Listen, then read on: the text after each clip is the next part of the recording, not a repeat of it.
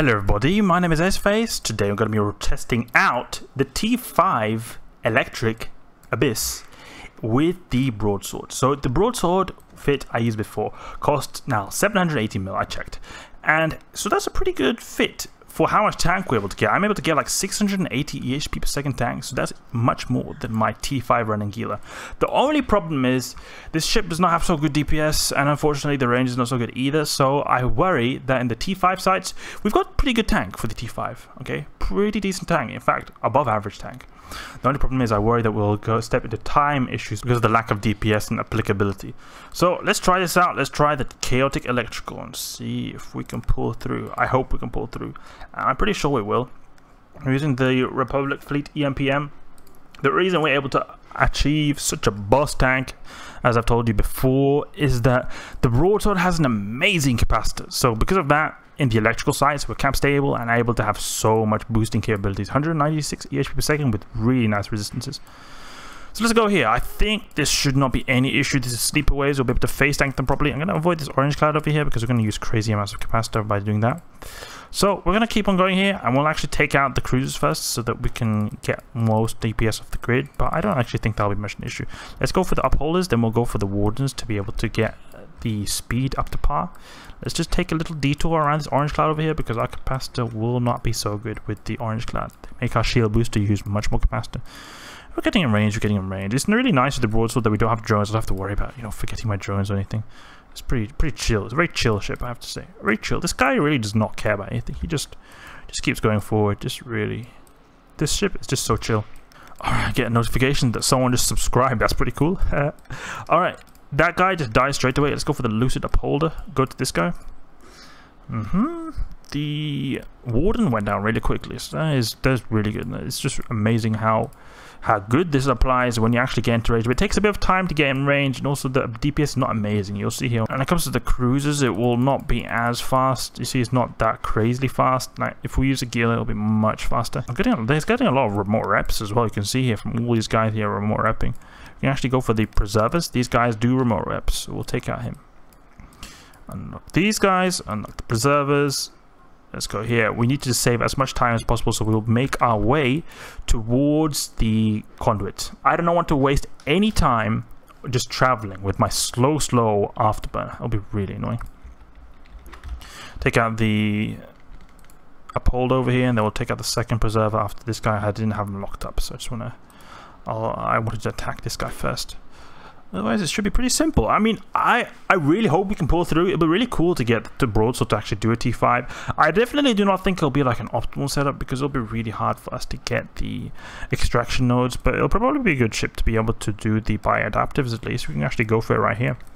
Grab this. Okay, he went down pretty quickly. Let's go for the last preserver because the preserver has pretty strong remote reps. So it'll just make everything go faster because we're going to get less remote reps. And we're taking actually a bit of neuting pressure I've noticed here. You see this? Got quite a bit of neuting pressure. Let's see now. Oh yeah, there's a lot of neuters on grid. Let's go for the Firewatch. Actually, I underestimated the neuting power. We can obviously just pulse our shield booster because we're tanking so much. So really, it won't really matter at all that we're just being neutered out because we have crazy amounts of capacity. If we turn off our shield booster, it's just insane how good the capacitor is on the Broadsword.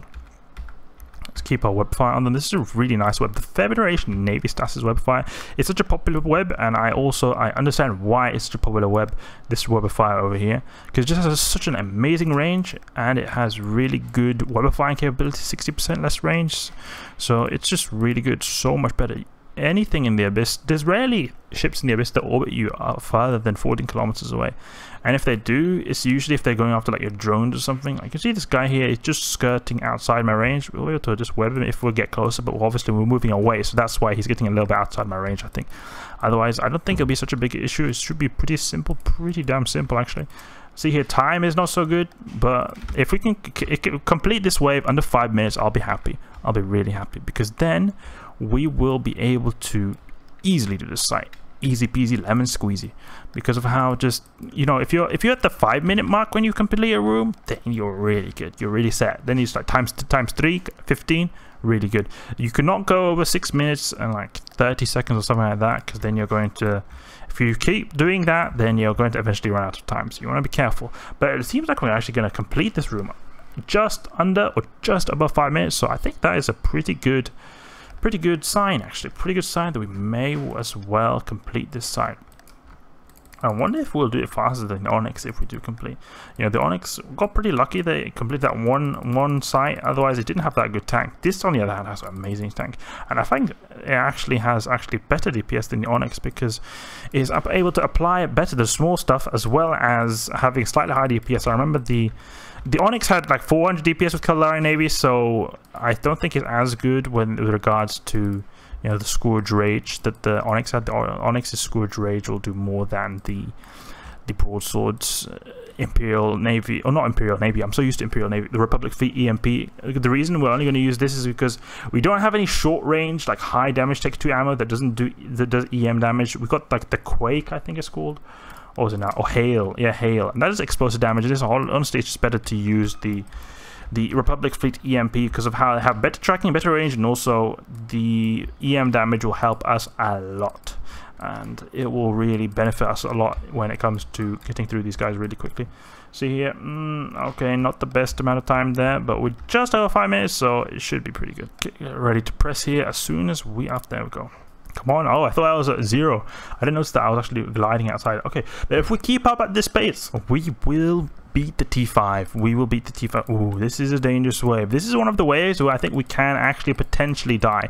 Not because like usually I'm able to kite these guys, but they've got pretty short range, and we've also pretty short range.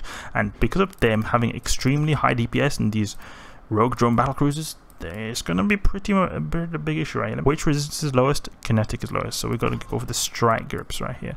Strike grips do kinetic damage. Strike like a striking, I don't know, like something striking like a kinetic ball or kinetic energy. Think of it like that. Okay, let's see now. We kind of keep range now. Keep range. Don't want them to get too close. We may have to overheat because how these guys are doing quite. But yeah, quite a bit of damage. But then again, maybe we'll be able to out-rep them. Maybe we'll be just about be able to out-rep them. We'll see. We'll probably be able to kill them pretty fast actually because we don't have to worry about drones. When the Gila is doing this, he always has a problem with drones because these guys love to go for drones. So if we're not able to kill them so quickly because of how they've got so many so much love for killing drones, so your DPS is significantly reduced because your drones have to just travel back and forward all the time. But since here we can just continuously blast, maybe we'll be doing actually the same speed as the Gila. And oh, did you see that wrecking shot right there? Oh my god, that was scary, but we just boosted up straight away, so that was really good. They've got some remote reps as well, but I think we'll actually just go for this because we really do not want to take any wrecking shots, any more wrecking shots after this. Strike grip, your time is limited. We'll go, what is our second lowest resistance?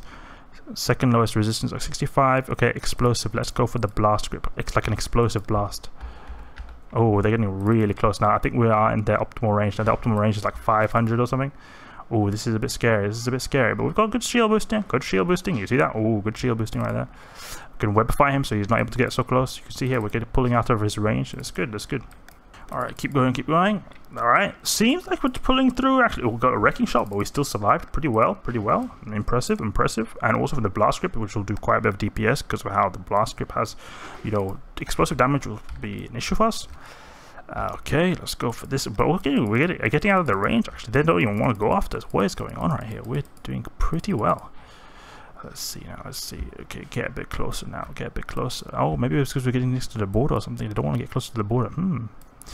Interesting. The rogue drone battle cruisers maybe are smart. They don't, unlike Charybdis, who just goes straight rams into the border. These guys see, oh, the border's there. Let's just pull back a little bit. We don't want to go too close, So they may be a bit smarter than Charybdis, actually. Oh, we're so far away from the transfer conduit. We need to get closer to transfer conduit because we're going to take forever to get there. Spark grips. Okay, let's go for these remote wrapping guys. That is really... Oh, we just one-tap these guys. Wrecked. You got wrecked, man. You got wrecked so hard. How does it feel, Field Weaver? You just got wrecked so hard. Oh, we really actually, like a boss, destroyed this wave. I thought this would be a problem because I thought we would, because of how we've got short range ammo, and these guys got really high DPS, but they're not usually a threat because of them having really short range. I thought we would maybe die because their DPS will be so high that we won't be able to stand it at close range. But you can see there, for brief amounts of seconds, we did have trouble, but we boosted up really quickly and we were able to kill them in pretty decent amounts of time as well. Actually, let's turn off our web because so these guys can keep following me, so that because now if we web them, they will probably go out of optimal range. Okay, let's go here. Alright, let's see now. We're going to have to just quickly cruise from and back out of and in and out of optimal range, actually, because this guy doesn't seem... it seems like he's trying to, like, orbit or something. No, he's trying to get close to me now. I just... I don't want to make it so that I can't do any damage, but I want to keep, at the same time, having some kind of velocity vector towards the transfer conduit. But I'm really surprised. I'm impressed. I just keep getting impressed after impression. What did I say? I keep getting surprise after surprise after surprise in how good this broadsword is. This is an amazing ship. I definitely can see this being a good T4 alternative, at least for people who want to use something different than Nagila. But T5, I'm not sure if the time will be the best, but it seems definitely like it's possible, at least so far from what we've seen. Maybe we'll get bad wave next, but we're making good time. You can see here, just over 10 minutes and we're on the last wave now. The afterburner is just taking forever, absolutely forever. It's just annoying, really annoying. We're wasting a lot of time, actually. We could have, you know, we wasted probably like a whole minute just traveling now from this thing. So this is really probably what I should have been smart about how I kited the Drogodron battlecruisers. I sort of tried to kite them because they were like here and I spawned like here. So I was just like kind of keeping my distance here, and when they keep going after me, I just keep my distance. Maybe I should have like kind of gone around here, so they kind of kited them around the gate. That would have probably been smart of me, because then now I would have saved a lot of time. You have to be smart in the broadsword. It's not like a brain dead Gila kind of fit. You know, you have to actually think when using this shit. So that's an interesting thing. You know, you have to think a bit more than just deploying your drones, blast away with your missiles. A little bit more to it than that. Obviously, if you're in the Gila, you have to also have some kind of awareness of piloting, but it's not at all as much as it seems like when it's using these artillery, or not the artillery, but the autocannon fit. Broadsword, the mighty broadsword, coming through. Watch out, coming through. We're gonna just scoop up your wreck, Triglavians. Alright, that's pretty bad loot for the T5, actually. Like, look at this. 9 mil for 2 sites, that's 2 rooms, that's absolutely horrendous. Okay, let's go to the third room. Third room, will it complete it or will it not complete it? I hope so. Time? Alright, we wasted like 2 whole minutes traveling. So really, if you're using the broadsword, definitely have to be smart in where you're piloting. You always want to be close to the transfer conduit at all costs. Okay, what have we got here? We've got starvings. So we want to take out these starvings right here. Got a bunch of anchorings. We don't worry about the anchorings because it's just these guys, they're not going to do anything to us. We're in an AB, so it doesn't really matter at all. We can actually, let's go to the medium range multi-body, not multi-body, the automatic suppressor. It will allow us, no, we don't want to go for this, we want to go for this one here. It will allow us to take out the rogue drones, because you can see there are quite a few rogue drones and they're going to take damage from the automatic suppressor. It will make us go even faster. So I think we actually have completed this, because this will probably go really fast. Alright, this was a bit of explosive damage, so that is good, because they have a bit of an explosive hull, but I still think it's actually better to have EM damage, because EM damage is really powerful in the electrical sites. You know, EM damage is such like a boss in the electrical sites. Let's take out, after starving, we'll take out this Vedmak over here, because we've got another Vedmak. And we're applying really good damage to this damage, even though it's so tiny. We're applying really good with that web and the Imperial, not the Imperial Navy. I'm so used to saying Imperial Navy for any kind of faction thing. Republic Fleet EMP, really good, amazing, absolutely amazing. Let's see if we can get a bit closer to this guy. So web him. Web. Yes, webbity web. Webbity web. Okay, go there. Web this guy. It's going to be even easier for us to apply. The closer we get, the more damage we do. I keep forgetting that, you know, autocannons and just projectile guns in general, I'm not used to using them. I rarely use them. They're really good because they just are not good. It's actually kind of like almost like a downside. They have pretty good fall-offs, so that's good, but then they have a really short optimal range. So that is like an issue when you want to, you know, do damage or optimal damage. You have to get really close to be able to do your perfect damage. We're taking a bit of damage now. I can imagine the Vedmax are spooling out quite a bit, but it should not be much of an issue because we just killed one right there. We're going to take out another one right here. And we honestly should not have any, because I usually never have much problems tanking Vedmax and Nagila with much less tank than this. So I think we'll pull through pretty good. The only difference is Nagila is able to kite them a lot better because of it. It's got an MWD. The Vedmax have limited range, 22-kilometer range about, so you're able to kite the Vedmax pretty easily with the Gila. Not in the Broadsword. He's just gonna take everything straight to the face, punch it as much as you want. He doesn't care though. Doesn't care. Just recharges the shield like a boss. Let's go towards actually the bioadaptive. We don't want to waste any more time. Actually, see now, 5.5 minutes left. Okay, that's not so good time. I would have hoped to have a bit better time. See here, the Vedmax is taking quite long actually to kill. I would have thought they would go down quicker, but they've actually taken quite a long time.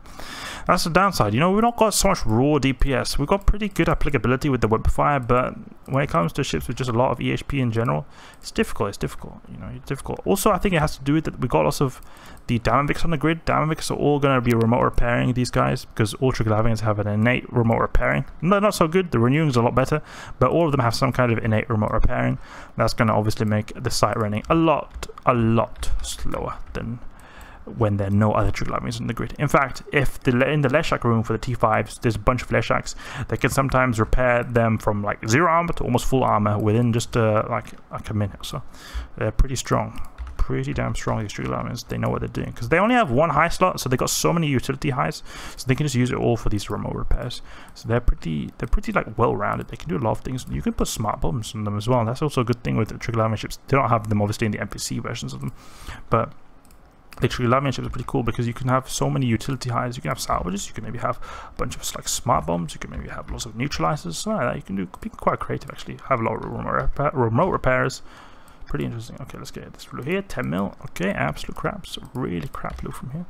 Let's go for the anchoring, because he's going to repair the rogue drones, and it'll help it go through, make it take less time to actually go through the rogue drones if we take out the Damaviks first. Alright, let's go. We're basically finished. We only need to just kill these few remaining Damaviks, and the rogue drones will just go down like flies. I think we'll probably almost one-shot them because they're so damaged from the automatic suppressor.